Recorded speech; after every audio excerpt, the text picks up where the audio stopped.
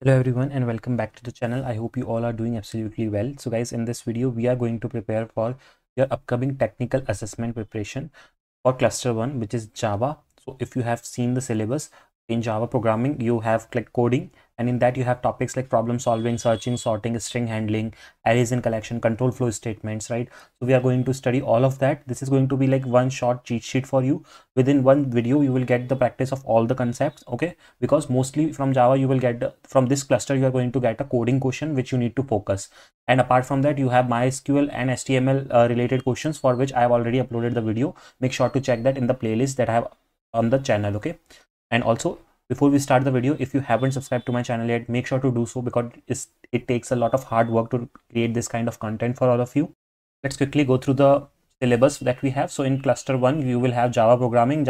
This is the syllabus, that is problem solving, searching, sorting, string handling, arrays and collections, control flow statement, working with date and time, exceptional handling, and object oriented programming. Okay, so we are going to look all of this in this video, and about this I have already created a video separate one. Okay, make sure to check that if you want to prepare about this section also. And about this I have already uploaded a video in which I have covered almost 20 previous year multiple choice questions and previous year questions related to SQL also. Make sure to check all of that content in the playlist. Let's now start with introduction to Java programming. So first of all, what is Java? Okay, Java is a widely used object oriented programming language designed to be a platform independent. It follows the principle of write once, done anywhere, which is also called as VORA, meaning Java can run on any system with the Java virtual machine. We call it as JVM. Okay, some of the key features of Java: strongly typed language. Okay, every variable must be defined a data type.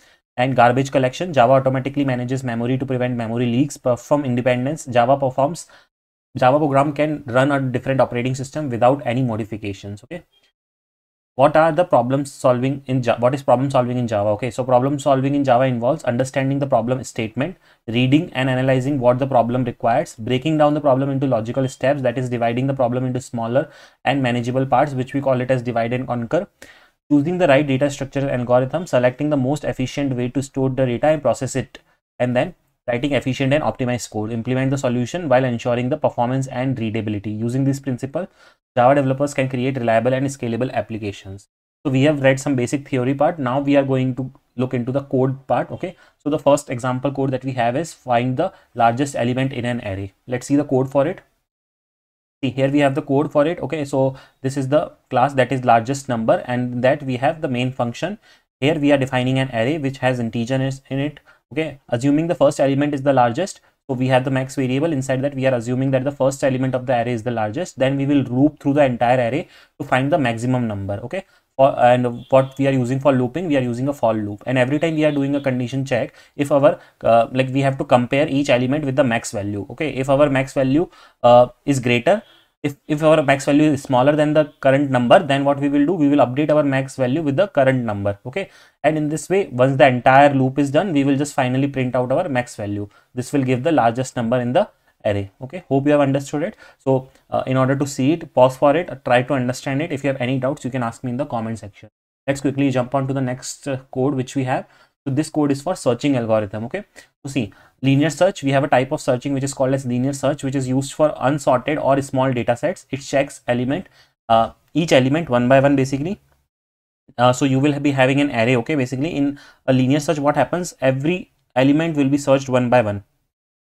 Okay, so let's see what is happening here. We have a class linear search, and in that we have a this search function which is taking the integer array and the key to be searched. Okay, then we are running a loop from 0 to the array length, which means till the end of the array, and then we are checking one by one if the key is found or not. If it is found, we will find the index of that particular key, which means that the like key is found. Okay, and at this position, that is what our main purpose is. And if it is not found, we will return -1. For example, if we have the input as 1, 2, 3 and 4.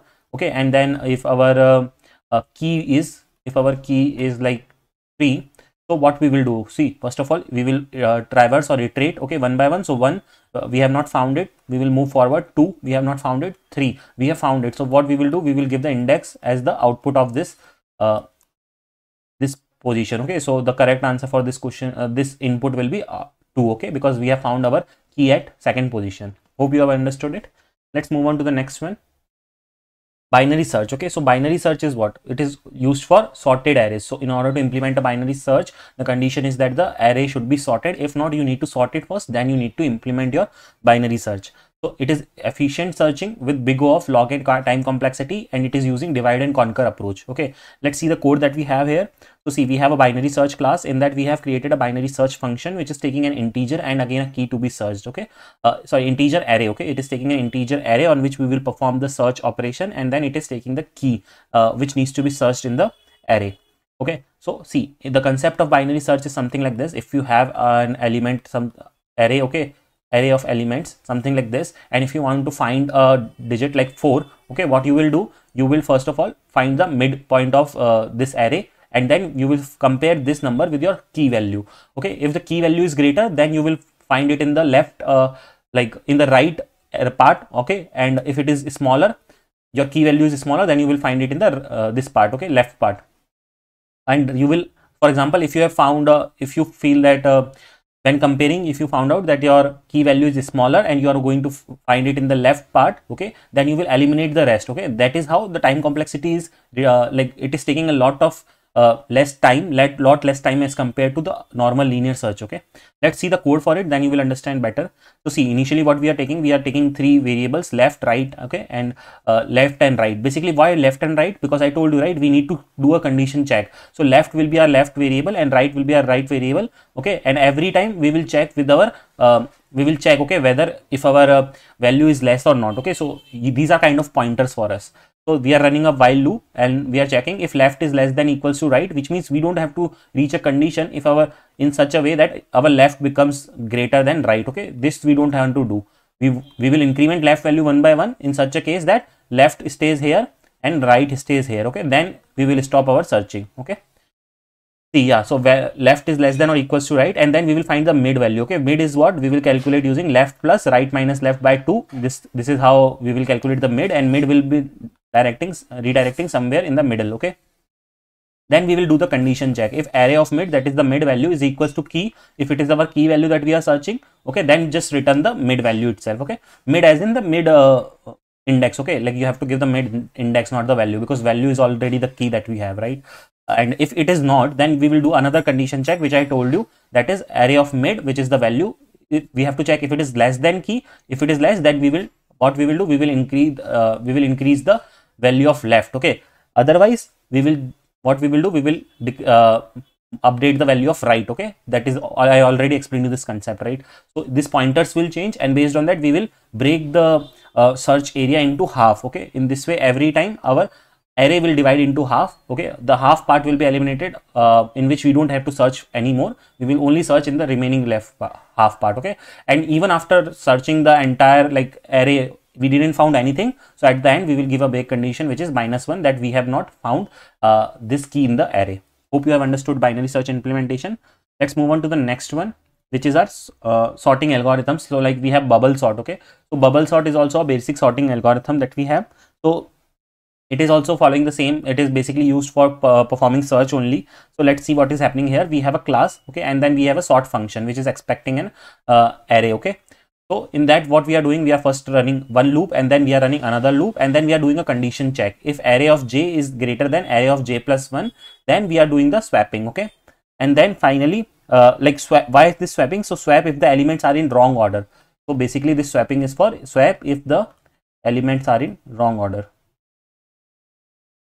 Okay, so this is basically the implementation of your bubble sort algorithm, and it basically what it does is it repeatedly compare the adjacent elements and swap if they are in the wrong order, and then it rearranges it. Okay, so this is a sorting algorithm. Okay, you have to understand this is a sorting algorithm and not a searching algorithm. So for example, if you have like 2 1 4 3, right, so this algorithm what it will do is it will convert your unsorted array into a sorted array. Okay, that is why we are not taking the key to be found, because we don't need a key. We need to sort the given array that is there. Okay, and the sorting principle I told you, it will take two things. It will compare both of them and it will swap it. Okay, then it will move forward and it will do the same on the rest too.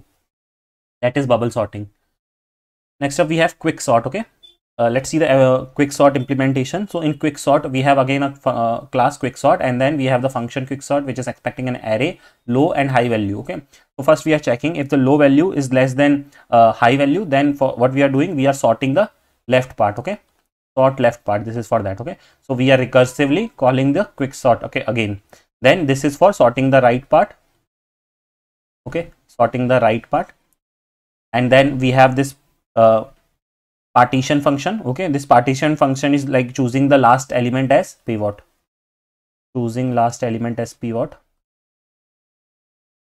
I'm not digging deep into it because this is like I want to cover or touch the topics, and my goal is to give you the code so that you can read it on your own, because you know the entire explanation of sorting algorithms can't be covered. So I'm not digging deep into it. I'm just telling you the major parts of this codes. Okay, so then here what is happening is array of j is less than pivot, which means element is smaller than pivot. Okay, we will take a pivot in this case. Okay, element is smaller than pivot. And finally, in temp, in this place, what we are doing is placing the pivot at correct position. So at the end, you will get the correct, you will get your correct sorted array. Okay, once the entire thing is done. So it is choosing a pivot, which is the last element, partitioning the array into the elements smaller than the pivot and the greater than the pivot, and recursively sort both. Okay, so for example, if you have 1 2 3 4 5, okay, this is sorted, but we need to take a unsorted one. Okay, so 3 2 4 5 1, something like that. This will be a pivot. Okay, and then what it will do, it will partition this array into two parts. Okay, one which is greater than it, and one which is all the elements greater than it, and one which is all the elements smaller than it. Okay, so maybe like I should take an example like 4 here, and then 1 should go here. Okay, so how it will take is pivot will be here, and then it will put all the greater ones here and then smaller ones here. Again, one more pivot will be selected, and in this way it will recursively follow and sort the array that is given to us. Okay, next is your string handling in Java. Okay, so common string operations are your char at, index, length function, two lowercase, two uppercase, trim function, and replace function or method. Okay, so here we have taken an example of reversing a string. So see, what we are doing is we have a class reverse string, and then we have the main function which is taking strings. Okay, and then string is our cognizant. Okay, so what we are doing is we are creating a variable reversed and new string builder dot reverse dot to string. Basically we are converting and then converting it to basically we are reversing and then converting it to string again. Okay, and then we are finally printing out reverse string and the reversed value. Okay, so here we have used string builder for reversing the string. Okay, hope you have got it. Next, now let's move on to this part, which is arrays and collections. So array example is find the sum of all elements. Okay, so we have taken this example code where we need to find the sum of all the elements of the array. So let's see what you will do is, in this case we have array sum as the class, and then main function we have taken the numbers 1 to 5. Initially we are setting the sum value as 0, and then we are iterating over every element. Okay, and whenever we are getting a new element, what we are doing, we are adding this to the sum value. So initially our sum value is 0, then when we encounter 1, we will add it to 1. So now our new value is 1, new sum value is 1, then we will encounter 2, so we will add 2 to that. This will give us 3. In the same way, we will keep on adding up. Okay, so then finally we will get the total sum value, and we will just print out that. Okay, so this was the example of finding the sum of all elements.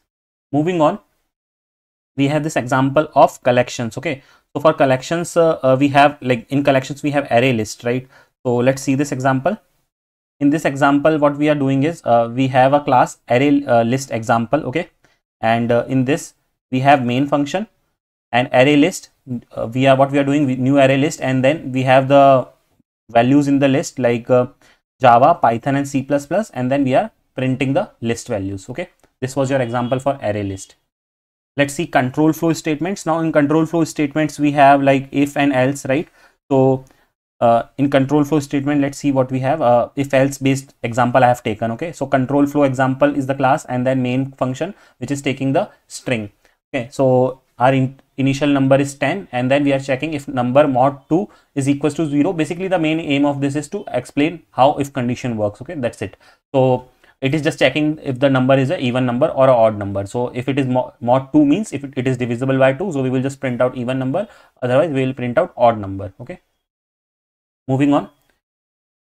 working with date and time. Okay, so we have date and time based questions also you might get. So for that, what you need to do in this one, what we are doing is display current date and time. So see, we need to import java.time.local date time and then java.time.format.date time formatter. Okay, then we have class date time example main, and then it is taking string.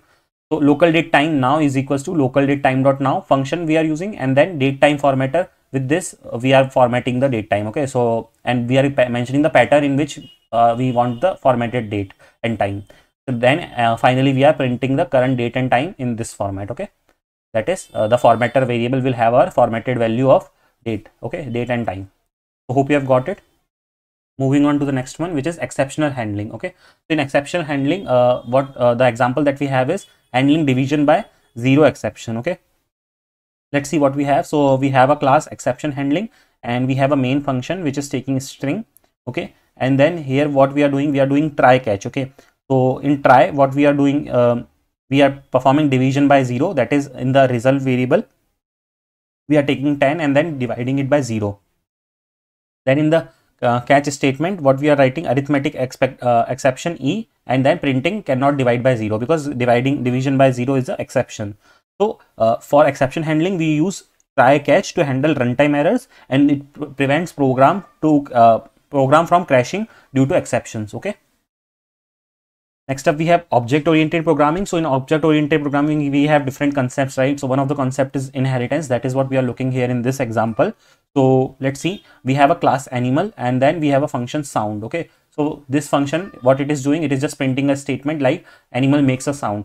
Okay, then we have a new class which is dog, which is extending animal. Okay, so dog extends animal, and then we have the function so that we can use the function sound, and then it has the statement dog barks. Okay, so here what is happening is class dog inherits animal class. Okay, class dog is inheriting the animal class. Okay, and then we have this inheritance example. So simple inheritance example class where we are having our main function dog d is equals to new dog.